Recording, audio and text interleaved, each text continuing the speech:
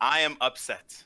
You're I'm upset. really upset. Why I am prideful? upset. And at first I was like it's all right. It's like these things happen. But now getting the receipts and getting the evidence, I believe there's foul play. There is foul play. There's foul play. There's mega foul play. Well, I I was like I was expecting big things, and I'm Hang on, big a things bit with what? passionate. We're on a tangent Yeah. here. What are you expecting big things? I was expecting big things for XRP, or at least the pump of XRP. And obviously that did not go as planned, or as said it was planned. Now I'm now, after the 1 hour of me catching screenshots and looking at what's happened, I think there's foul play, and I want you to decide whether if I'm overreacting or not. You want me to decide if it's a yellow card situation or not?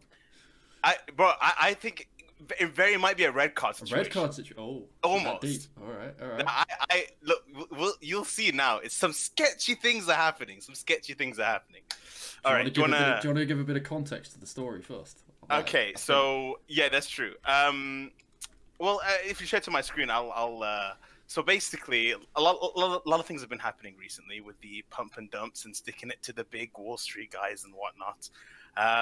And Dogecoin, well, I don't know if Dogecoin's really in that ecosystem, but it was pumped and then it was dumped. GameStop more so on that side, pumped, dumped. And then there was whispers, right, on the Wall Street Bets subreddit. Everybody was like, there's a Telegram group chat, and everybody's gathering together to pump XRP. And thing is, I think it was too organized in the sense that too many people heard of it, and then everybody was like, "Fuck yes, I want a piece of this." Everybody started buying early to get a good price, and things didn't go to plan. So let me recap what actually happened. As you guys know, people who have been watching this, I bought XRP way back. I mean, way back. I mean, a month ago.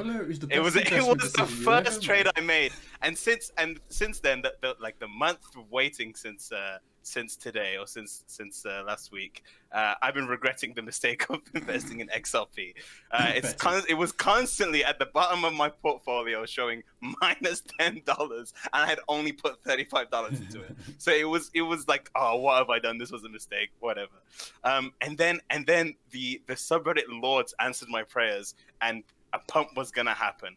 And I saw it was like 1x, 2x. And I was like, okay, I'm gonna 3x my money. I'm gonna 5x my money. This is gonna hit $3, $2, or at least that's what a lot of people were saying and hoping for as well. So I was already in this in the long run. I had got a good price at 0.35, and as you can see here, the night before, it was already at. I think that's in cent, isn't it? It's not in pounds or pence, is it? This is in cents. Yeah, so this is USD. Yeah. So the night before it got to 0.4 and it was chilling a bit there, and I was like, okay, nice. It was stagnating at 0.25 beforehand. So okay, it's cool. It went up to 0.4. This is nice. And then I woke up the next morning and shit's happening, man. I'm drawing these lines. I'm like, what? It's going to the moon. The event hasn't even started yet, and it's going up to 0.6, 0.7. And then 1 hour, or this is 2 hours before the event. So the idea was that everybody at 1:30 England time was going to pump and start to buy the stonks. And it had dipped beforehand, so it went up to 0.75. I think at that point I was almost 2x on my money, and then it dropped down to 0.5, and I was like, yikes! Like maybe I should have sold, but I didn't want to sell because the event hadn't started yet, and if it did go up to $1 or $2, I would have beaten myself up. So I was like, I'm gonna wait till the event starts. So the event starts, and you can see over here, arrowed it, scheduled event, and it was teetering over here at 0.6. It went up. Yeah, I was recording it when it happened. I had my phone out, I had it on the screen. I might overlay a clip if you're lucky, but it was literally there, and it did go up a little bit. Okay, and it went up a little bit. It went up a little bit fast. and then it started to drop even faster, like a nuke had dropped, and everything was crumbling. And as soon as I saw, so it went past here, and I was like, I drew this other support that it was bouncing at beforehand. I was like, if it passes 0.5, I'm gonna sell, and I'll take whatever profits are at that point. Yeah. So it plummeted past it like in like 5-10 minutes. I was like, I had a meeting, I think, at that point, and I had postponed it so that I could watch this happen. I could actually take a profit. And it plummeted past that support, and I sold everything. And my $35 became $50. So I made a profit. I got out there in time, but I was seriously disappointed in the XRP, not community, but at least this Telegram group chat and now I'm gonna say the scam. Okay, I'm even willing to call it a scam. Okay. So there's an interesting thing here. So this Telegram group chat was capped at 200,000 members. Yes. It wasn't even complete. So there's people joining it all the time. There's people watching. They had to create. There was 121,000 people online at the time of the event. Now, what I'd be curious to see is how many of those accounts on that Telegram group chat were fake. Ooh, I don't think so. Because it just seemed that there was a load of people in there, and some of the account names were a bit random. Yeah, no, that is true. That is very true. But then I could see people making a quick Telegram account to. And the thing is, it was hard to join the link anyway. It wasn't like it was very public. Yeah, it wasn't accessible. You had to find. So I spent like a good 15 minutes fishing through Reddit trying to find this group. I don't know. It's I can't say it wasn't fake accounts, but I'm pretty sure it was. Well, I don't know. I think it's unlikely. I'd be interested to see, like, yeah, it was early doors, but yeah.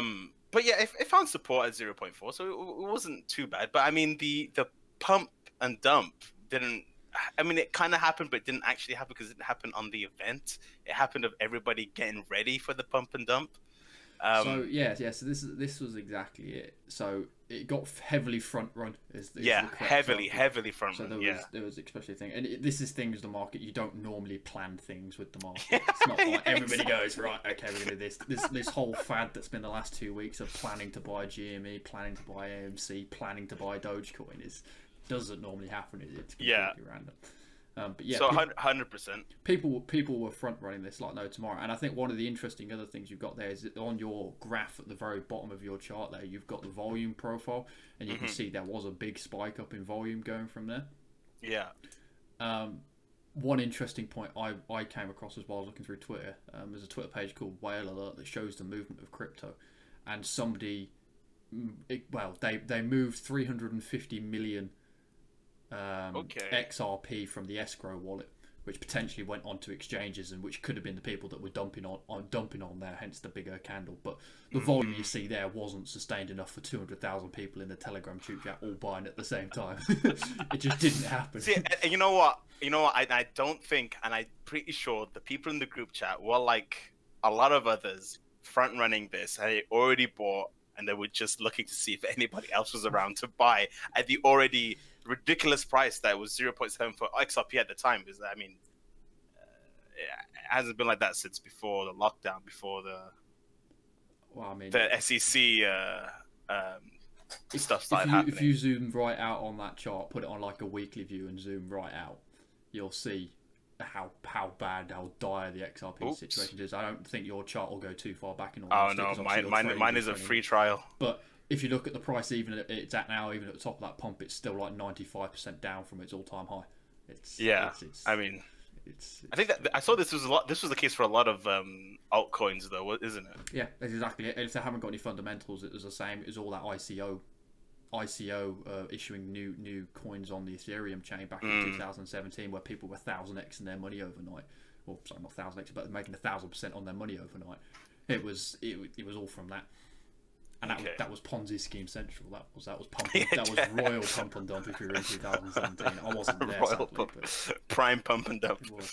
So the reason why I've shaven, I'm wearing a buttoned up shirt, is because I am now going to give you a case on the fact of there's some sketchy things happening in the group. Take to the stand. Do you swear to the whole truth and nothing but the truth? Okay, so I already got the first red alarm when this happened 1 hour before the event.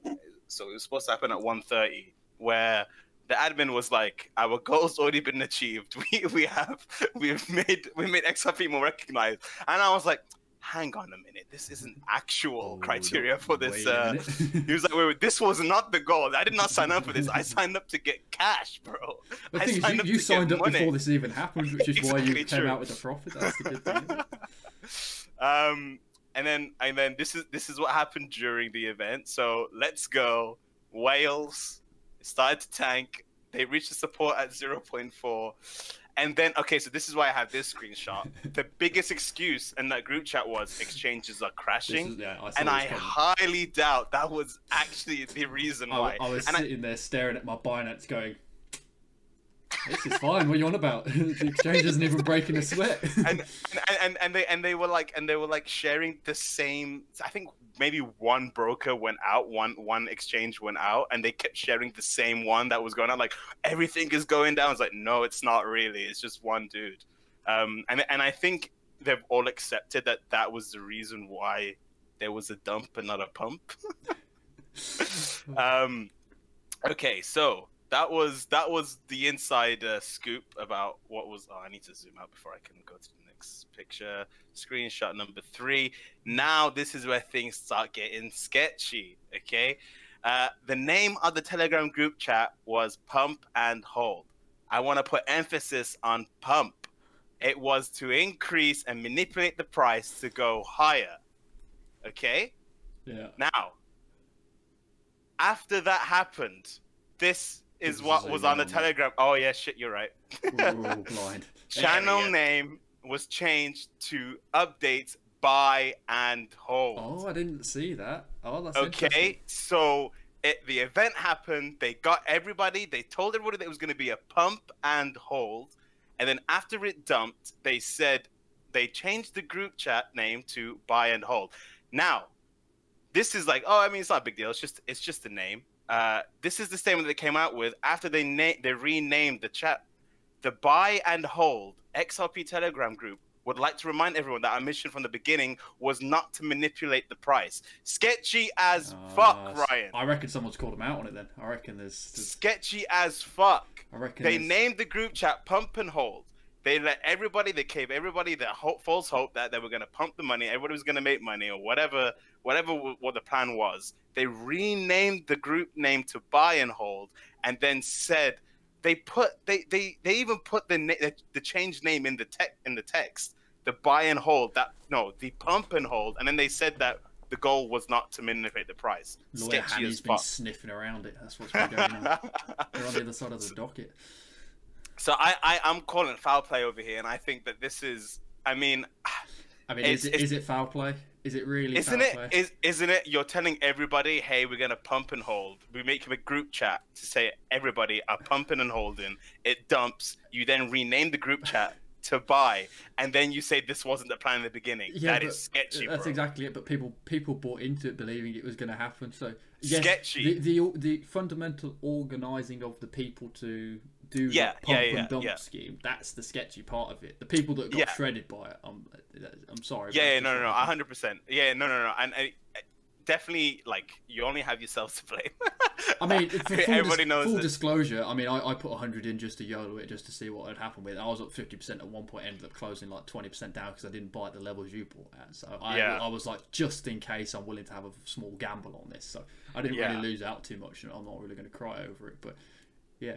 I think a lot of people in the same boat as you. It was just like they were trying to grasp for the Dogecoin or the GME or the AMC hype, and they were thinking, you know, we've been given more breathing room to actually join this pump, but nothing happened. Well, I mean, the dump is, what is it due to whales? Did everybody just sell? I'm not entirely sure. My assessment of the situation is this was an exit scheme. So there's quite a lot of people, OGs, people from back 2017 that have got very, very, very heavy XRP bags.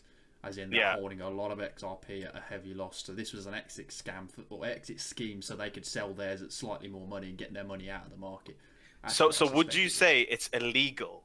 Oh, okay. So if it was the case that the admins of this group chat did this, And if I go and check, if I was able to see the account, the exchange of this admin's account, and see that he actually sold a fuck ton when it hit 0.7, and he was an early investor, would that be illegal? No, not in this situation. It wouldn't be. If this was so the key thing to understand about crypto markets is they're not regulated. Yeah. The SEC has no regulation on how to manage or how to trade on crypto markets. So this kind of thing happens. It's the wild, wild west, and it's what happens. You get wrecked, it's your own fault. I'm sorry, mate. Yeah. It's the beauty of crypto, but it's also the downside of crypto for the people beauty that of don't know what crypto. they're doing. Now, yeah, if this was to happen in a regulated market, then yes, 100% that would be illegal. Okay. And there would be a legal case against those people for effectively. Well, it would just be an exit scheme, effectively just trying to dump on people that are out of the know. Yeah. So, but yeah, they haven't really done anything wrong. And this is the same conversation they're having about the whole GME situation, about organising that many people. Is that technically a scheme? Well, not really, because what happened, the difference between that and what happened there wasn't like an organised, let's pump the price of GME. It was an exploiting an exploit. Yeah, that's what it was. The original thing is that user that posted the original post and his bet on there just posted on there, and people went, oh, he's on the money here. They joined in, and then all of a sudden everybody's memeing about hold diamond hands, all this stuff. Yeah, there is. There was technically nothing illegal that went on there either, but it is an interesting topic of conversation. Yeah, and I mean, go ahead. I was gonna say the key question is are you gonna buy any more XRP now? Oh no, fuck that shit. I'm out. And that's why I wanted to show you what my portfolio is looking at right now. But you know, I think I think you could say it was a success. I mean, they were stagnating at 0.25, and now there seems to be a heavy support at 0.35. So I mean, it's a good increase in support at least. I mean, if you'd sold out right now, would you still be in profit? Wouldn't you? Because you bought what did you buy it? I bought it at 0.35, so I would just about make a small amount of. The fact that you'd done your YOLO a bit earlier just happened to play out nicely. Exactly, bro. Like I was saying, a 1-head play became a 5-head play. I knew that this was gonna happen. I just didn't start at the right time. Yeah, exactly. Big brain moves. Big brain moves. Should we move to the? Well, I mean, this is a nice segue into. So I put $35 into XRP. I sold it at $50, and there's a little small hole in my portfolio, which was a little crypto hole that wanted to be filled. So I looked at Ethereum. Oh, he's done it. And I saw. Well, initially from the overview, that's looking a lot better, your portfolio. And I saw this graph, and I was like, nice. There's a triangle. There's a triangle. We like there was a dip. And I was like, if there's any time to buy Ethereum, it's right now before it breaks up to the upside. And sure enough, it hit a new all-time high. So very well traded, sir. Very well traded, sir. Yeah, very traded, sir. That's good. No. The thing is, you've done exactly the right thing there. So you found an ascending triangle. You managed to buy at the bottom of the price range as it's going up, and it's broke to the upside. So perfectly played, as far as I'm concerned. So how far are you up on that at the moment on that position? So I'm now 13% up. Jeez. With I only put $50 into it, which was the $50 that I gained from XRP. So. But the portfolio is looking a lot more green now as well, which I'm a bit happy about. Yeah. $40 up instead of $40 down. Nicely done, sir. Thank you very much. But yeah, I think Ethereum is now my sub crypto coin play. Yeah, it's a little bit better than XRP. Just a little. Just a little. Nah, it's a lot better than XRP. It's a lot better than XRP. But yeah, and the other thing I would say is Disney, man. Disney's making me some good cash at the moment with a 7.77% increase. Things are looking pretty good. You've had a good week so far, then. Yeah, I'm having compared to last week. You're nearly back in profit on that one as well. Bitcoin is also about to break even as well. Yeah, exactly. My Bitcoin. This is what's been going on. Things are looking pretty good for me. Very healthy. No, nice work. Thank you very much. Nice work. How about you? I've had an all right week as well. I mean, we did the episode on hypnosis. There'll be a banner tab that way. I forgot my camera's reversed. You can watch the episode on there. I've done my buying on that. I've also posted that buying on the Twitter account as well. So if you want to see when we're actually buying and selling stuff, go follow the Twitter account. There'll be the live posts on there whenever we make any changes to the portfolio. Yeah, so I put 2,400 into the hypnosis. Oh, I thought you were only putting 1,200 in. No, exactly. So I know my monthly buying's only 1,200, but I am very interested in the company. Okay, I want to increase like my portion in them, so I pulled forward next month's investment to this month and gone in and invested more now. Now, okay, awesome. I've done this a few times before, and I've got a really bad habit of going, I've pulled forward next month's investment, and then I still do next month's investment anyway. Oh, no. So I end up eating into my house fund, but we'll gloss over that one. So I end up putting more money in. But yeah, so that's done incredibly well. Crypto's been back on the rise again. We're back up to nearly 300% gain on that major position there. Lost a little bit of the altcoins I was holding because when I did my YOLO XRP trade, I was trading against trading with Bitcoin against it, so I lost a small amount from there. But it was, again, we're talking like a few thousand satoshis. It's minimal damages. So portfolios and it's not a new all-time high for me, but it is a new all-time high for the Portfolio podcast.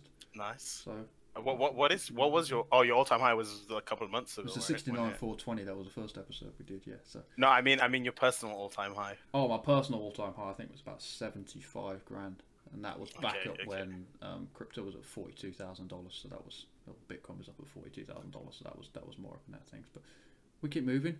We're both in the green. It's good to see. Yeah, it's nice. Finally, it's we nice. Might babble on, but apparently we know what we're talking about, at least for this week, because we're in the green. At least this week, exactly. I'm pretty sure. I don't know. I find this pattern for the last month where the beginning to the middle of the week it's green, and then near the end of the week it starts looking red. I don't know whether that's a normal pattern or whether it's just some people actually trade that pattern. There's people actually trade S&P call options on that exact pattern. They know. Okay. If you there was one guy I was looking at. He's a YouTube channel called Beer Hezzer. He's quite an interesting young lad, and he was doing trades on the S&P 500. And what he was doing is he noticed that most mornings, if there'd been a particular news article the night before, the S&P 500 had always dropped by 1% in the morning. So he'd always start dollar cost averaging in the morning, and normally it would then recover back to its pre-market levels. Nice. As long as the news wasn't like Wall Street has burned to the ground. GME pump. It was it would generally do right, and he was actually making pretty good profit on that as well. So he was making he was doing leveraged call options with about, I think it was going to about $20,000 at a time, and he was making like 10% every day on it, and that was awesome. Fantastic returns. I mean, if you're returning $2,000 a day, then easy money. Sorted, if you know what I mean. So, yeah. What I was going to say, what I'd like to see on your portfolio is when we do these stock reviews, maybe like highlight those, because I'll be really interested to see throughout the life of this podcast how those reviewed stocks are doing. Yeah, I think that's a good shout. To be fair, I think if we go down the portfolio and pick off the ones you're more interested in to start with, and we'll do a couple of episodes on those. I've had a couple of people speak to me already about some other stocks they want me to have a look at, so nice. We'll do some episodes on those, but those are more what's the word I'm looking for? They're niche. Sort of gambles. No, they're gambles. They're not dividend growth. They're not what I look for, and they're not your big growth stocks. They're sort of supposed to be up and coming shares of somebody that's developed a massive new technology that's supposed to be groundbreaking. It's like trying to invest in Apple when it first came out, if you know what I mean. And I was thinking of doing something similar, as in these like penny stocks that they've been calling. Maybe looking into putting some attention to them, but maybe we could do an episode on what you should be looking for in those kind of stocks as well. Yeah, exactly that, and exactly it. And if anybody else has got other ones they want us to have a look at, bang a comment down below. 100%, yeah. We're always interested to have a look at new stuff and find out about new markets and stuff like that. So fire away. It's very nice. Very nice. Good week then all round, really. Awesome, yeah, I like it. His XRP came through. Portfolio over it. Nice, good for winning. We're crying next episode. Good. 100%. I guarantee I'm going to be minus $60 next episode. You just put more money in and cover it up. Like, yes. Cool. Right. Well, thank you very much for watching. Hope you enjoyed that episode. Awesome. Like, subscribe. Great. Please give us traction. Algorithm. Fantastic. Tutty bye. Bye bye.